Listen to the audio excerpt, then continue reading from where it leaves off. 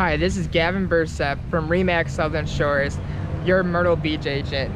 Today I am at Coastal Carolina University, which I'm actually alumni of Coastal, and I graduated last December.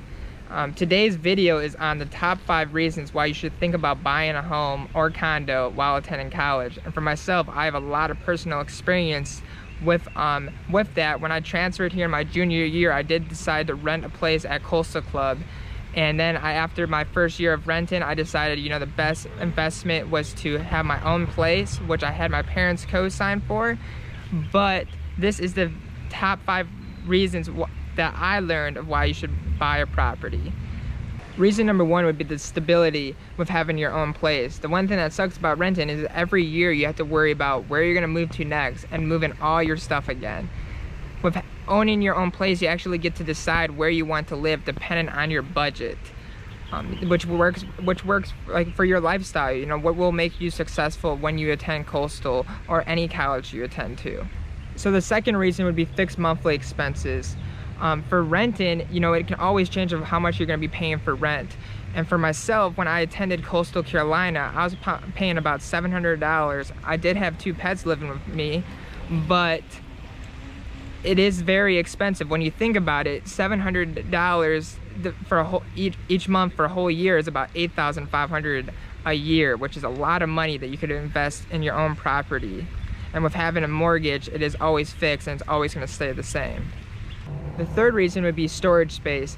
The one thing is that with moving out every year, you have to always worry about where you're going to store it during the summer or whatnot. With having your own place, you actually, can be able to store more things. If you decide to buy, bigger items, you can actually decide to keep it and not worry about having a storage unit or anything like that. Then the fourth reason would be life lessons. With it is a lot of responsibility living on your own, and you do learn a lot from renting, but with owning your own place, you do learn a lot more about investing and also property ownership. And the last reason would be financial benefits. The nice thing is when you own your own place, and if you decide to, get a 2-bedroom or a 3-bedroom condo or home, you can actually, have your closest friends live with you, which would help pay for your mortgage. So that's definitely something I took advantage of sometimes when I got my own place. Definitely, something to think of if you guys do decide to own your own place is, even if you're close friends, you always want to have a contract and all that. And there's a lot of responsibility of when you have to be the landlord and have, you have people renting from you, of making sure you always get your monthly rent and all that. Some other things to think about is, for myself, I actually did get in-state tuition my last semester at Coastal because it helped having my own place to show that I was a resident of South Carolina.